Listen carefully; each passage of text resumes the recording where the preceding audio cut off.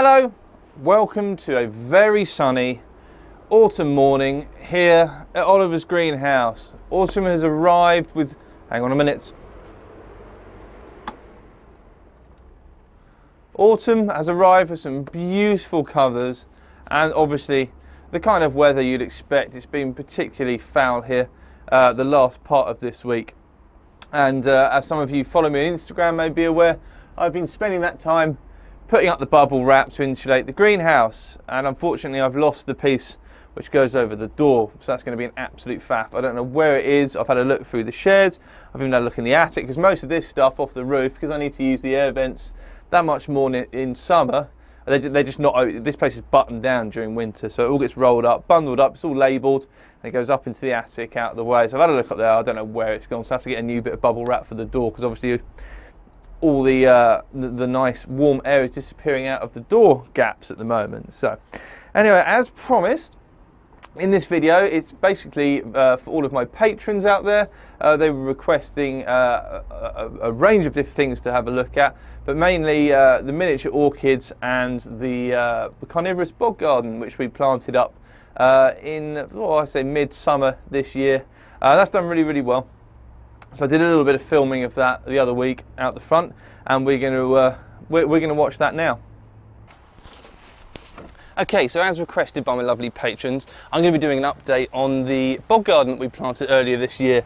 Now, it's done really, really well, considering we've had such a hot, dry summer, and I mean, it's been unbelievable. It's the hottest summer I can remember in literally ages. And a lot of plants that work in the greenhouse have really suffered.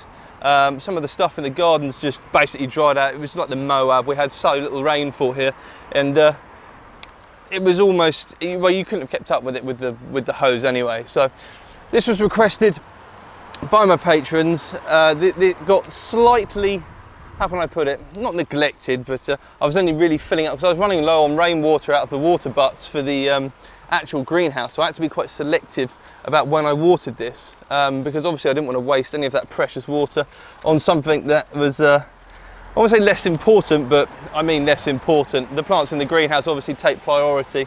Now what's happened is, as a result of the hot weather, some of the pitchers, or some of the older pitchers, have filled themselves full of insects and have also sort of like collapsed or fallen over.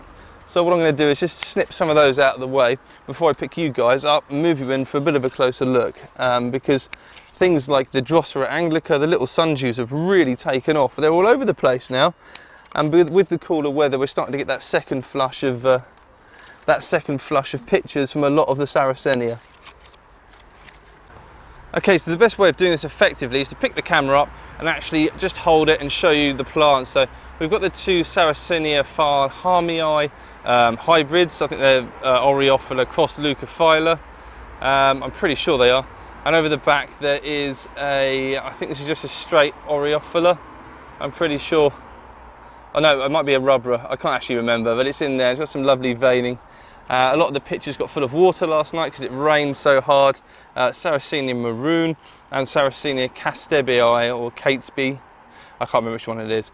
But the biggest success has actually been the little Drosera anglica and rotundifolia, because if I lift you guys down here, you can see they've seeded and then just proliferated everywhere. They're all over the place. I only put 3 plants in here, and almost the media of the bog gardens become really covered. There's a darkness there. There's also my Pinguiclia vulgaris over the back. Get my head out of the way so you guys can see. But they've grown really, really well.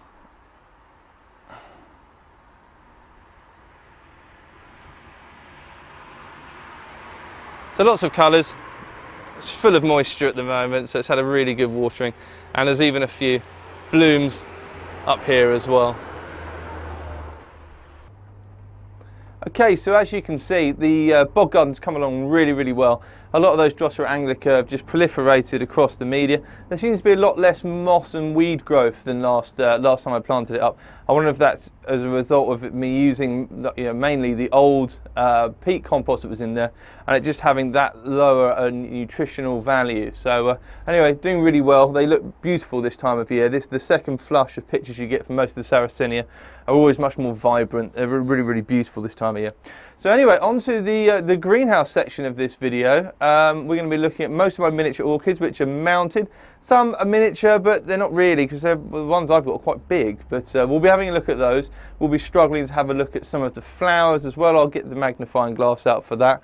We've got my Psychopsis up here, which is in bloom at the moment, and there's another flower spike with a bulb which is just maturing here. This Phragmipidium flowers constantly. We've got a Coelogene down here as well. The Brassia, which is always doing something. Rosia glossums in bloom, well, not in bloom, in bud at the moment, in spike, whatever you want to say.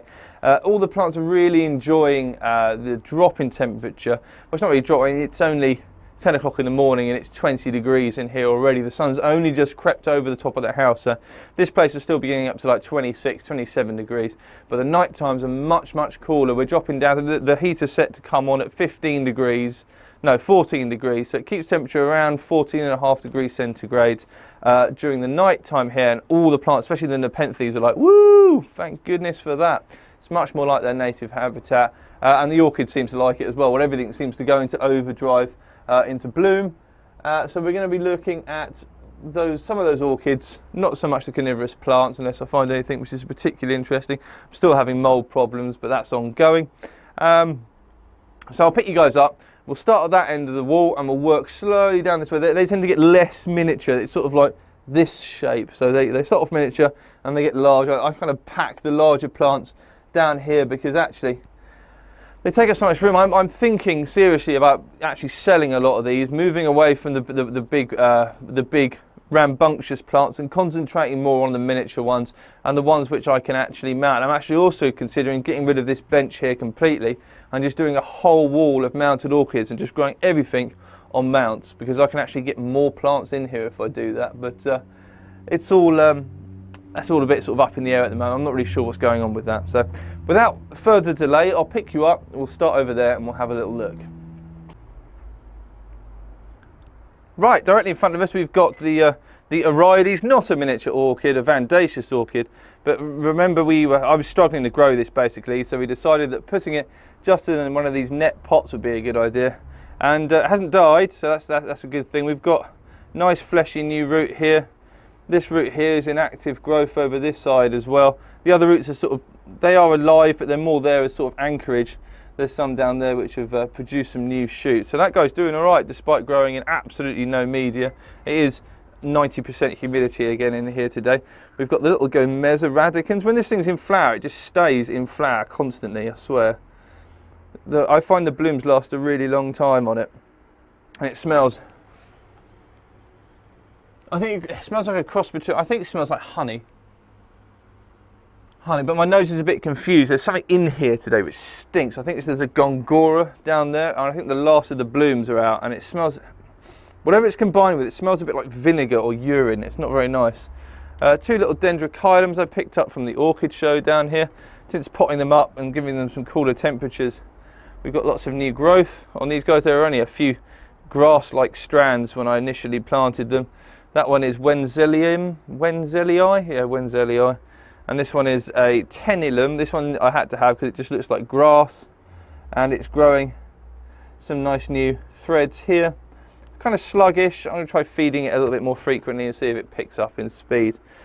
Over the back, right over the back in the corner, this is why I keep my Restrepia, as it likes to hide away over there, especially when the shade cloth's up, because it keeps it a little bit more protected. It's hard to pick it up because it's got flower spikes coming on it. Oh, right, let's zoom out here. So there we go, there's this guy. Lots of kikis coming out all over it. There's one of the insect-like flowers just there, looking quite nice. It's got very pretty markings, this guy. I've had it for years. There we go. I stop it from moving around too much. There we go. You can see the pretty dots, the yellow and sort of like magenta dots on it, and the unusual morphology of the flower. And that guy just sits over the back here. He's very happy, just sort of in this location. It's got a few purple markings starting on it, which probably means it's getting a little bit too much light. Okay, moving up from that guy, we've got Zootrophion. This is a very much a cool growing orchid. If I can pick it up and zoom out. I picked this one up at the RHS Orchid Show as well, and it really did not appreciate the hot summer weather. It despised it. It's got very unusual flowers when it blooms. So what I did was basically got one of these DIY mounts, filled it full of mainly sphagnum moss and some large diameter orchid bark. And then this is Zootrophium hertzii. I think this is one with yellowish flowers, but it comes from Ecuador. I like plants, little orchids that come from Ecuador. It has all the best miniature orchids, basically. So it hated life for a while because it was just too warm, I think. And since then, it's put on some nice new growth, and that guy sits over here as well because it's cool, but likes the shade. That one. There we go. Get in there. There we go. He's up there now, trying to keep the orchids touching each other. There we go. Moving to the left, we've got a division of Isabelia virginalis, which has since subsequently in the hot weather dropped all of its leaves. Ergo, it's probably not photosynthesizing. Ergo, it's probably never going to amount to anything, but I don't want to throw it away just in case. My tiny Dendrobium dichioides is still blooming. I don't know why. It's being a maniac this year. Lots of new blooms and also lots of new growth as well, because I nearly killed. It's another orchid that struggled. I struggled to get the growing conditions right for this guy for a long time. Produces there's some pretty little, very bright pinky flowers down there. It's often on Instagram, often put it up on there when it's in bloom, and it reliably blooms every year. And that's growing on a piece of not hygralon. I can't remember what this stuff's called now. This man-made fibre. It has got, I can't remember the blooming name of it, but yeah, it grows on that anyway. That retains moisture and keeps it quite happy. Up the top, I can't remember which one this is. We've got the start of my Scaphocephalum collection up here. So we've got two here. I think this is Rapax, this one, which is growing just here. I'll pick it up in a minute once we zoomed in. There we go. There we go. So we've got Scaphocephalum Rapax and Scaphocephalum marinoi here, which is completely mounted on a piece of cork bark, whereas this guy's on one of the DIY orchid mounts. I'll pick them up and we'll have a little look at each one. I also brought the magnifying glass to make things extra exciting if needs be. The trouble with Scaphocephalum, they produce very fine flower spikes that have the ability to sort of penetrate into all of the surrounding plants. That one's been snapped some time ago. We'll pick that one off. There we go. So you've got to be quite careful when you move this around. There we go. Right. So this is Scaphocephalum octhodes, this one. And it's got loads and loads and loads of blooms on it. Lots of flower spikes, some new ones going up the back here. And it's growing, it's really well rooted now into this DIY orchid mount. Have a little look close up. There you go, you can see the way it's sort of really, there's no aerial roots, everything's buried itself back into the media like that. Nice lush green growth. I'll try and get some of the flowers in shot for you. There we go, very unusual yellow, sort of crab-like shaped blooms, but very, very small. My perfect orchid, really. I really like Scaphocephalum. I'm a big fan of this species of orchid. I find that they tick all the right boxes for me. They're dainty, they're very unusual and very beautiful. Now this is Scaphocephalum marinoi, and this is just growing on a normal piece of cork bark. And it's got this is what I mean about these sprawling flower spikes. They just sprawl everywhere, all over the place. Some of them have got to be in excess of 40 centimeters long.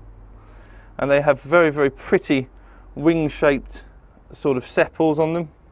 If I zoom in, I'll try and isolate one. This will look a bit weird for a minute.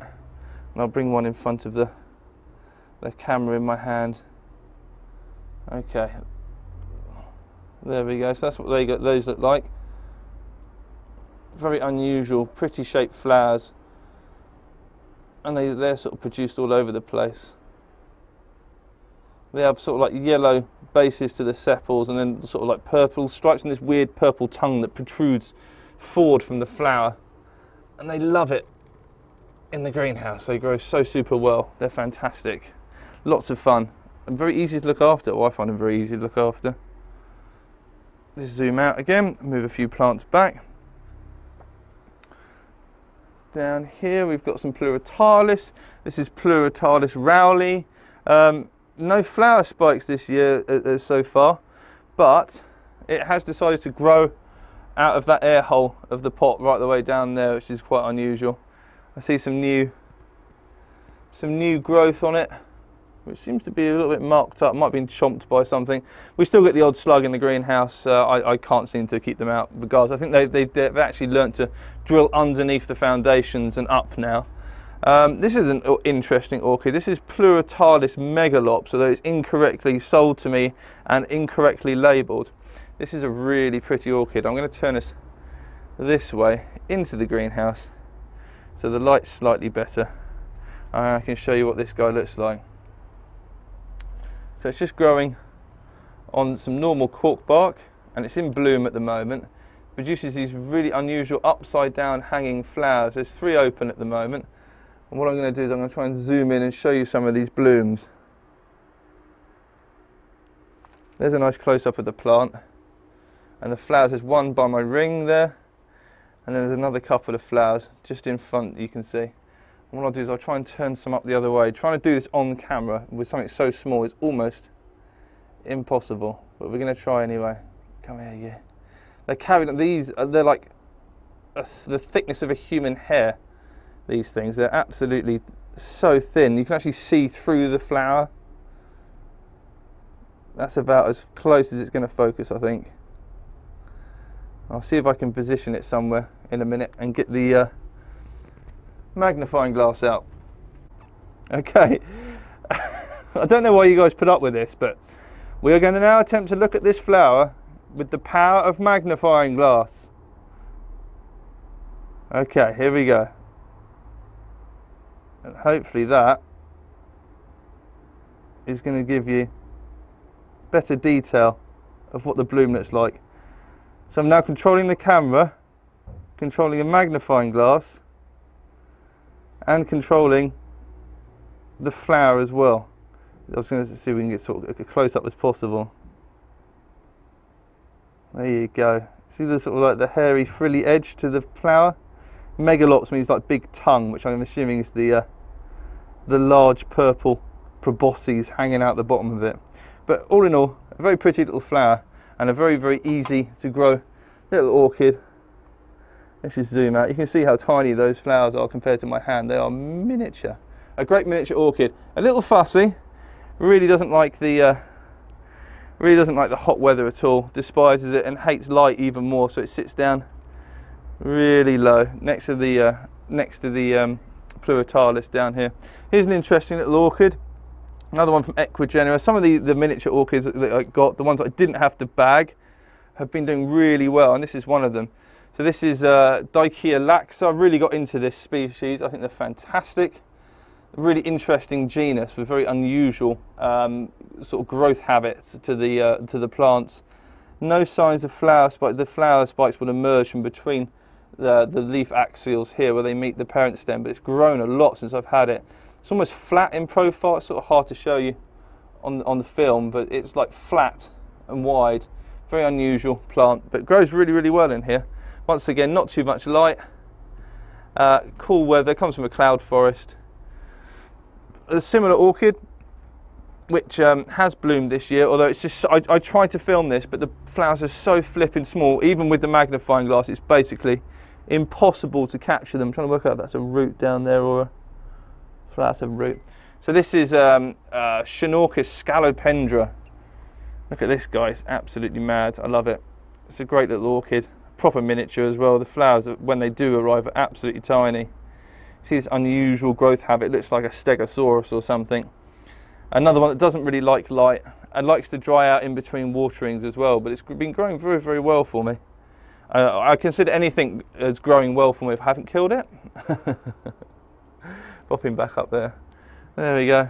Another Scaphocephalum, this is a Sinum. This was from Equigenera as well. No new leaves on this guy yet.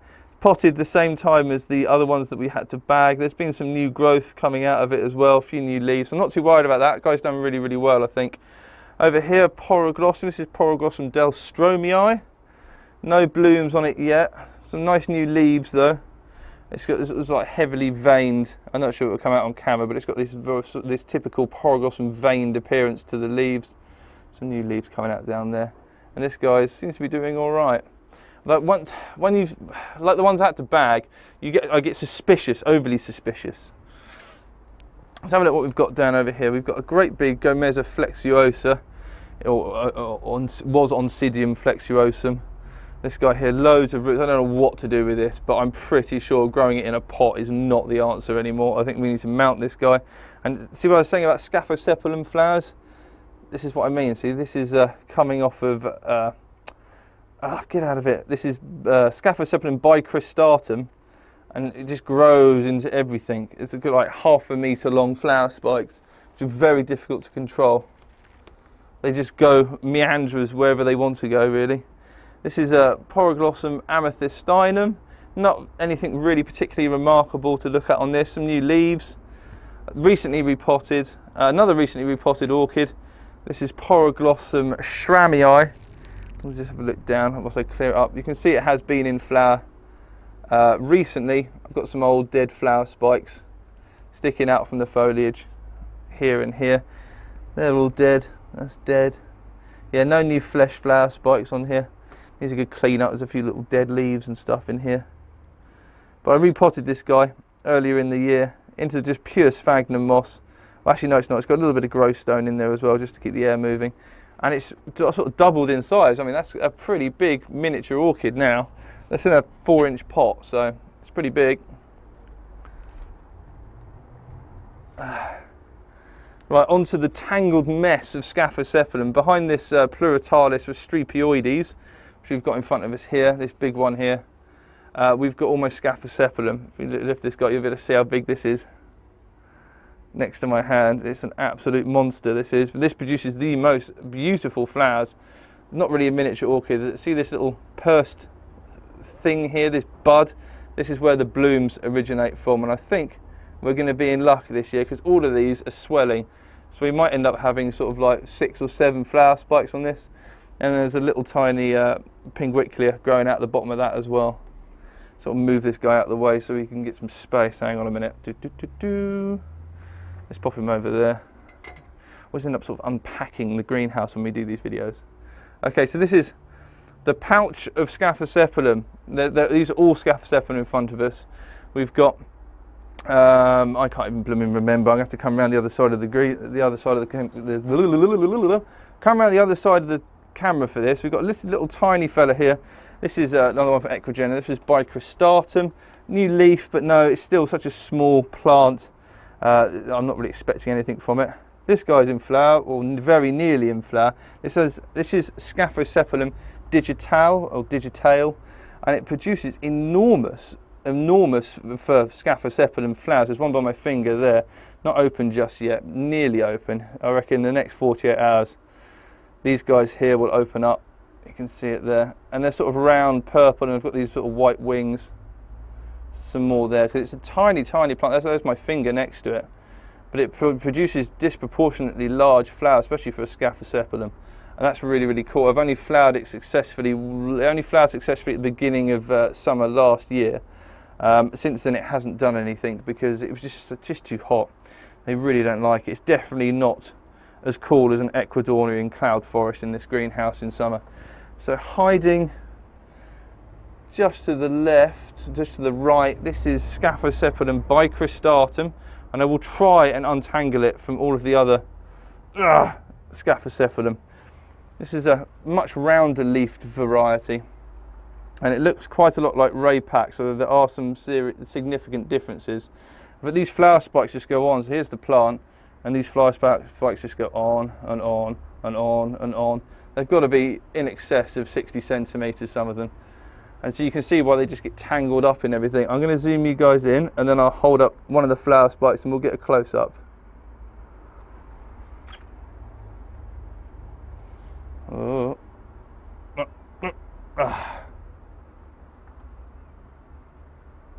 Okay, so hopefully you guys can see that.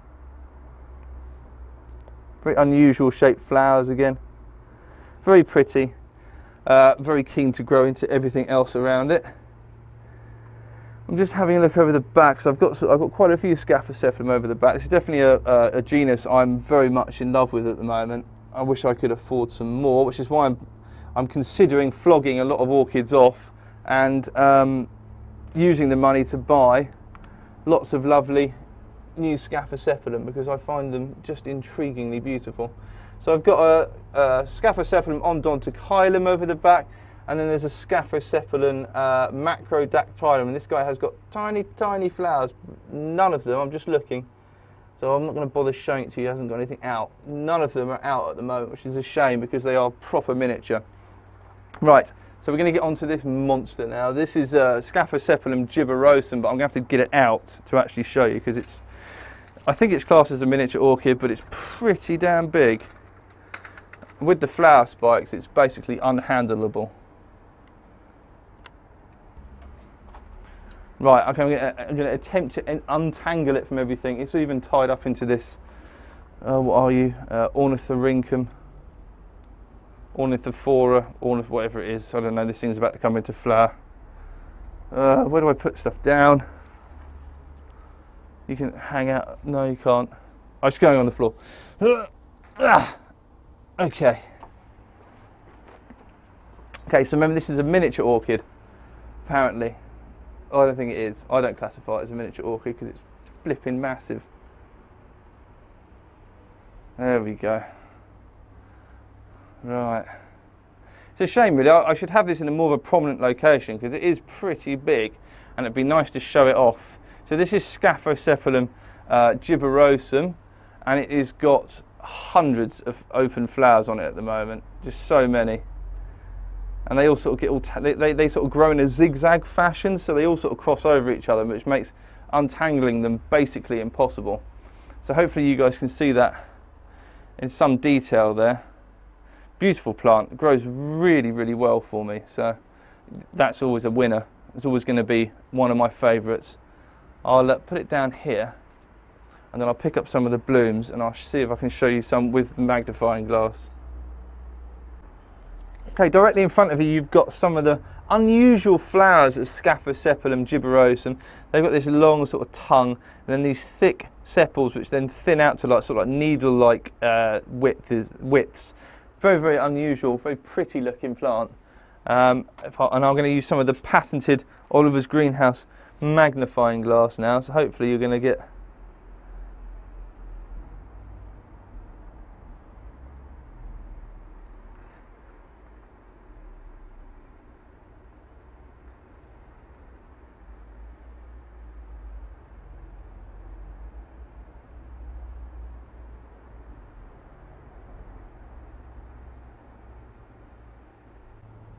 okay, so onward with the show. I'm going to try and put this guy back in here.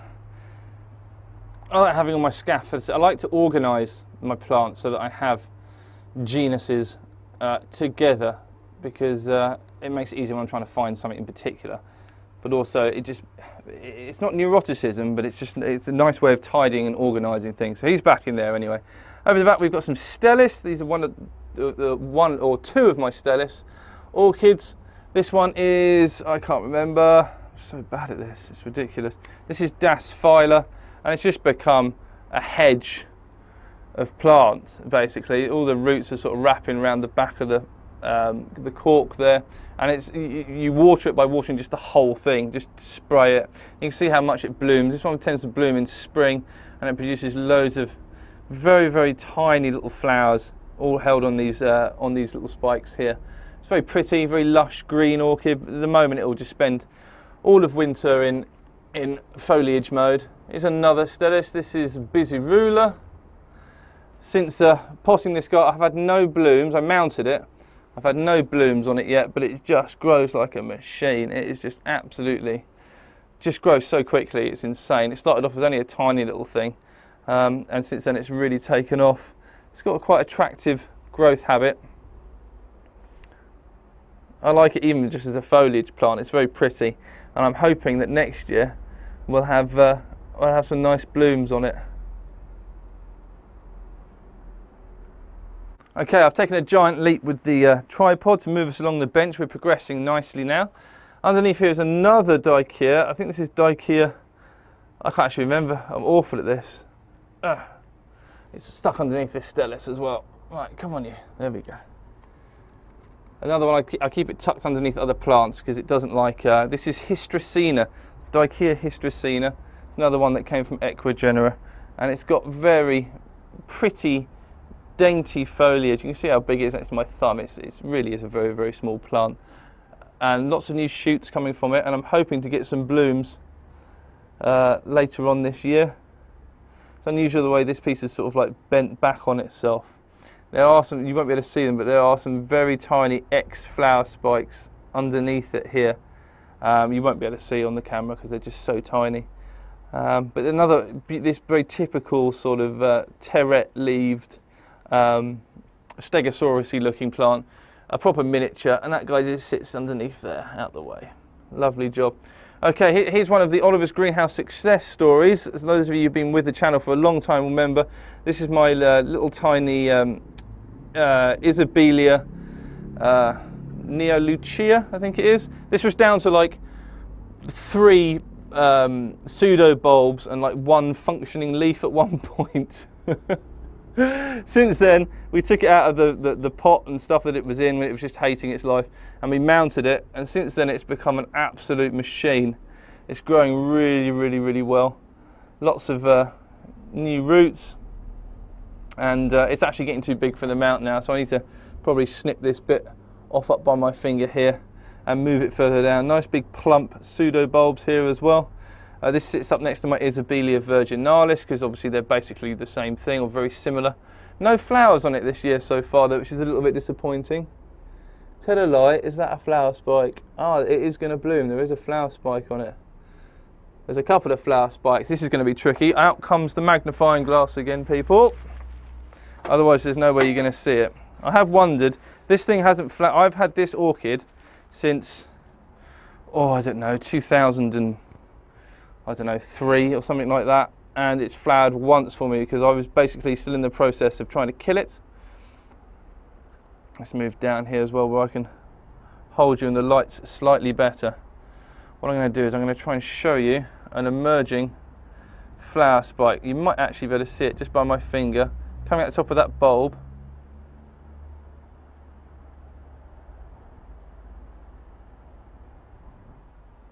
See that sort of torpedo-shaped lump, which is about there with the purple top on it? That is an emerging flower spike. And there's another one over on one of the pseudo bulbs on this side as well. So it is going to bloom. It produces pretty little purple flowers. And sticking back up here, he lives up here next to Isabelia virginalis. Like I said, I need to do something with that. This guy here. It's a great orchid, this one. What's that? Oh, it's got a sneaky woodlouse on it. Damn you! Scuttling cephalopod thing. And then you can go, hang on a minute whilst I just feed this to my Nepenthes. There we go. Excellent, right, there we go. This is Isabelia virginalis. Didn't like the root disturbance. I repotted it and it sort of went a bit, ugh, what's happened to me? Since then though, lots of new growth. And growing really well. It's turning into quite a sizable little plant now, this guy. Really happy with that. So those guys grow right next to each other. There we go, like that. Trias oblonga. It's basically like a bulbophyllum. Got these very round, sort of, definitely a miniature orchid, these round pseudo bulbs. No bloom this year, which is disappointing. The flowers hang out at the bottom of the pseudo bulbs and they're sort of triangular shaped, yellow. Unusual little thing. Popping back in there without making too much of a mess. Bulbophyllum barbigerum, this guy over here, one of my favourite orchids in the greenhouse. Still haven't sussed out how to flower it properly yet. It's never flowered successfully. It's produced flower spikes which have all died off. That's just a bit of what's it called? Fertiliser salts on there. Just where they must have been sprayed recently. There is a what looks to be a flower spike emerging on it again this year. Oh no, tell her not, it's just new growth. So let's give you a close-up look at this thing anyway. So This is a bulbified and barbigerum, very flat, penny-shaped pseudo-bulbs.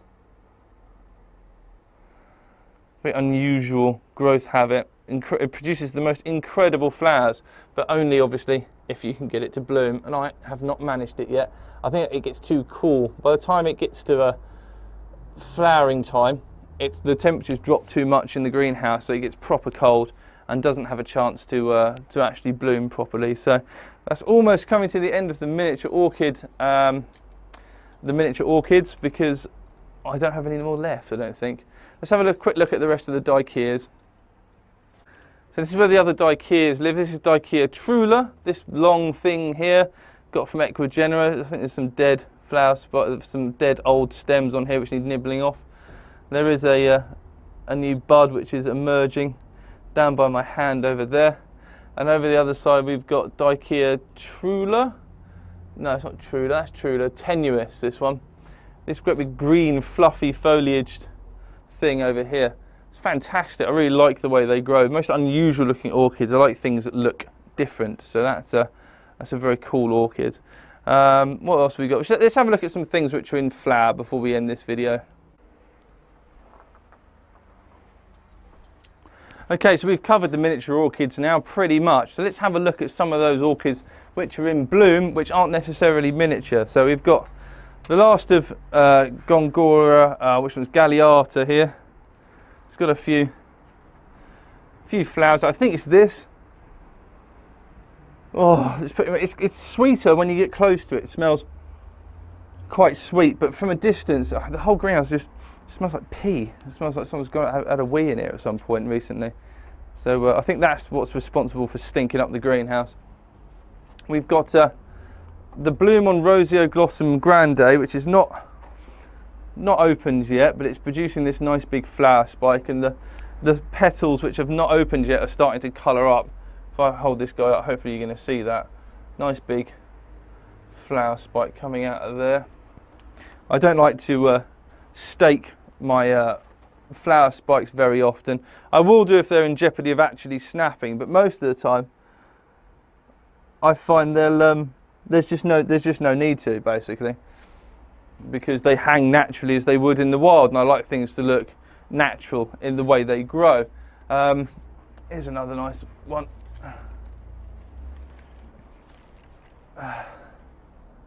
My Epidendrum Porpax is going into flowering mode over there as well. It's not quite open yet, but it's getting there. There's this Coelogene Fimbriata. I'm sure this is Fimbriata. I haven't even labelled it, I'm that positive. And it's got lots and lots of flowers on it as well. These weird brown sort of furry lipped blooms all over it. It's a very easy to grow species of Coelogene. If you can get hold of a little division of one of these, I suggest doing so, because unless you're a complete maniac, you won't struggle to grow this plant. No smell. Oh no, it does smell. Maybe it's you. Maybe it's a combination of the Coelogene Fimbriata and the Gongora down there, which are makes my nose tickle. I'm making my greenhouse smell like urine today. I'm going to pop this guy back down in here. Whoop. There we go, lovely. We've got, this needs a tidy up. It's got some dead leaves on it and an old dead flower spike. So this is Phragmipidium cardinale. This was given to me as a present, and it's got lots of, I'm going to walk quite carefully, lots of new growth emerging from down low in the plant down here. This is an old dead flower spike that needs sniffing off. I haven't got my snippers in here. I never have them. They're either in the house or in the greenhouse, but they're never where I actually need them to be. So got a nice fresh flower spike over here with a nice open bloom. Lots of new flower spikes coming. This flower spike's just coming to an end up here. Another one there, and there's a brand new flower spike just emerging by my hand there. And lots of new fans of growth emerging down the bottom. This thing's, I like Phragmipidium, I love the blooms, I think they're stunning, but they take up so much room. This is still a small plant. It's going to get absolutely colossal yet. I don't know what I'm going to do with it. It lives on the floor because I just can't, I've got no other place to store it, basically. So it lives right down low. It seems quite happy down there though. The next plant of note, which in fact the last plant I'm going to show you, we're going to end on a high note. So it's a first time bloomer for me. The Coelogene fimbriatus made my face intensely itchy. I don't know why. Maybe I'm allergic to it. So I've never grown a Psychopsis before. This one I bought on a whim. It's originally from Schwerter. And this is Psychopsis mariposa, I think, which is a hybrid, and it's a sequential bloomer, and it produces the most stunning, almost hand-sized flowers on these immensely long canes. I mean, the plant's here, that's got to be, I don't know, 770 centimetres, 80 maybe, you know, it's approaching a metre in length. And there's 2 flower spikes. This one's not open yet, and this one is due to open, well, it's fully open. No noticeable scent. I'll zoom in and see if we can have a bit of a closer look at it.